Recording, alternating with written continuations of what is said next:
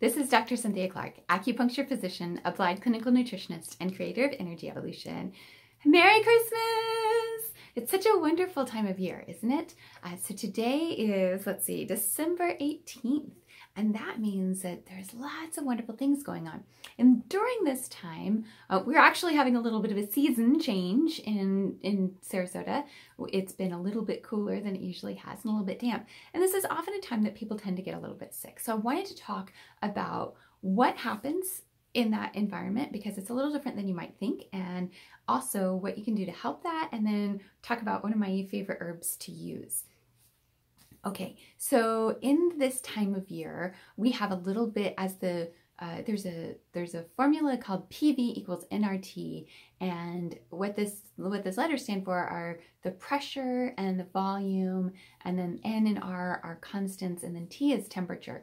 And basically what happens is, as the pressure and the volume change, so we talk about barometric pressure when a storm comes through, then the temperature is also changing. So all these things are in flux, and it's a very different environment than it usually is for our body. And basically what happens is we get a little wiggity whacked, specifically as our bodies are trying to regulate to that temperature change and also to regulate to that pressure change. At the same time, we're walking around, and especially in Florida, like, we don't know what to wear. It's like, is it cold? Am I wearing a jacket? Am I just wearing a tank top, spaghetti straps? I mean, yesterday I think it started out and it was really chilly in the morning, and then it was really hot in the afternoon. One day I wore a sweater dress in the morning and I had to bring a change of clothes because it was so warm in the afternoon. Like, it's all just changing all the time, all the time, all the time. When we get hot, of course, our bodies heat up, our pores open up, we sweat in order to cool down, but we're also a little bit more susceptible to pathogens at that time. Why does that happen? That happens because our lungs come very close to the surface of our skin in these particular areas. We call these wind points. So they come up through here, and that's why you'll see the Chinese mandarin colors that tend to cover this whole area here. Okay, so one thing that you can do to stay free from wind invasions during the holidays is to make sure that you keep your wind points covered. So bring your cute little scarf or shawl with you. Gentlemen, have a jacket, or at least make sure that you're wearing a shirt that covers these areas. If you sweat, then make sure to change into dry clothes immediately, or best of all is to make sure you have some layers. So bring that extra jacket or lightweight jacket, or have it with you. Of course, if you're in colder climates, then you're already doing the layers thing because you got that wired, and you just want to make sure that you're cooling off, that you're venting at the same time that you're protecting those wind points. So, okay, so what happens in the body when we get sick? Most of us think of it this way. I walked into a room, somebody was sneezing, then I started to sneeze, I caught their bug. Well, the problem with that is that everybody else in the room was exposed to that same bug, and if some people get it and some people don't, then that means that there's a way to not get the bug. So how do we go about not getting the bug? Louis Pasteur, father of modern germology, spent his entire life studying germs and germ theory and disease, and really making us aware of how many bugs there are out there. In fact, there's so many critters that there are more bacteria on the back of my hand than there are humans on the planet. So if you're trying to stay clean and sterile this holiday season, or if you are a germaphobe, then I have news for you. It's not possible. You're not going to stay, you're going to do your best. Of course, you're going to wash your hands with hot water and soap is the best way to stay disinfected during this holiday season. But we're exposed to bugs all the time. In fact, most of them are airborne, and that's pretty tough to stay clear of. But the good news is that's not really what it's about. In fact, even Louis Pasteur on his deathbed said that everything he had studied his entire life, it wasn't the right direction. Specifically, what he said was, it's not the germ, it's the terrain. It's the environment that pathogen is in. So if that's the case, then that means that we can do something about it, because we can change the game. We can change the environment. All right, if it has to do with the environment, what is the environment we're talking about? We're talking about the cellular environment. Specifically, what our cells running around in our body are kicking around in all the time. Do they have, like if we picture them traveling, do they have nice, easy access to that highway and free flow, and they can get to where they're going, or they can hop on that bus and they can do the thing that they need to do? Or is it the sort of thing that there's a lot of traffic when they try to get on, and instead of being able to quickly get onto the highway, they have to sit and they have to wait? This analogy is a great way to talk about the state within our body. We refer to this as dampness or phlegm. So if you've got easy access to the highway and those cells can get right on and everything flows smoothly, then probably you don't have very much dampness in your body. But if there's a lot of congealed, stagnant energy that's not moving around very well, then very likely you have some dampness or some water retention or some phlegm retention in the body, and there are ways to mitigate that. So one of the things that you can do is you can make sure not to eat the foods that contribute to that dampness and phlegm. So for example, those are biggest category is going to be dairy. So eggnog would be the top of the list. Ice cream would be the top of the list of things to avoid during this time of year. Make sure that if you're at all worried about getting sick, if you feel like things are a little off or you're starting to get a bug, if you've got any kind of upper respiratory infection, then those are substances that you really want to avoid. And the reason for that is because they're mucus generating. So they're going to suppress your immune system with all of that heavy cream and sugar that's harder to digest. And at the same time, it's also going to gunk up the works, congeal things, add more mucus to an already thick mucus state. Now, there's a good chance you intuitively have that sense. You probably intuitively know that if you're feeling really snotty up here, you don't want to have a bunch of eggnog because it kind of feels like the same thing and it's going to feel a little gross. But you might not know the bit about ice cream because a lot of times people associate a sore throat with wanting to put something cold on it.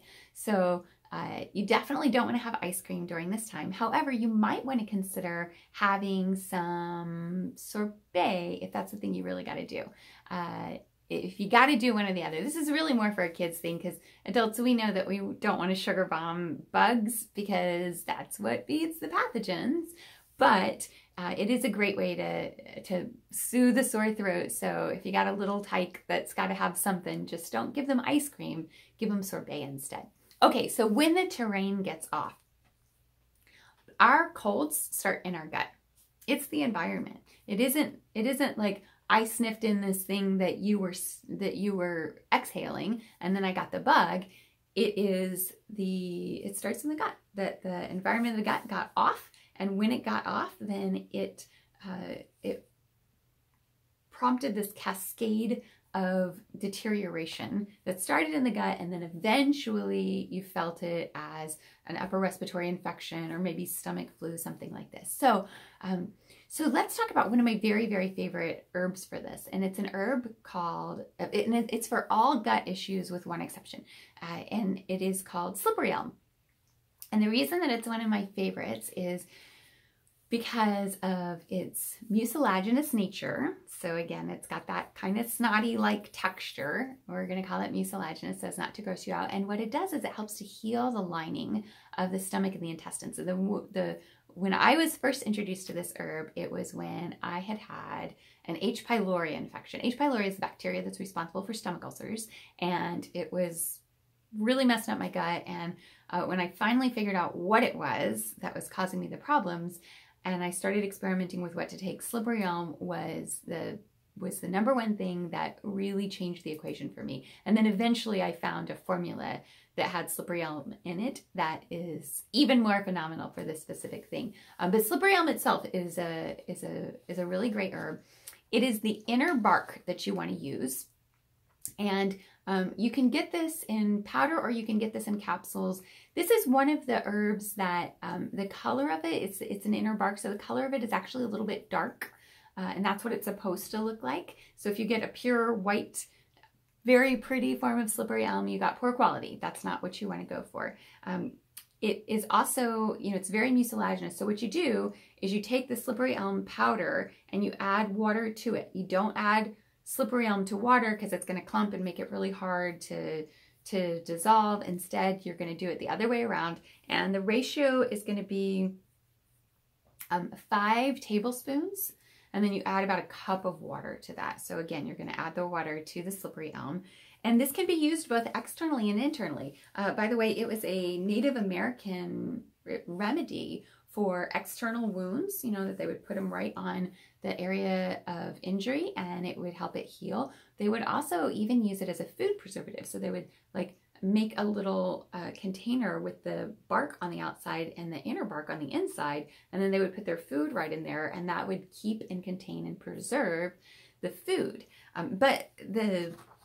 So in addition to the healing of the gut, slippery elm has also been regularly used for failure to thrive in children and in older people. In fact, it is said that George Washington lived off of this at Battle Forge, and it's also been used as food.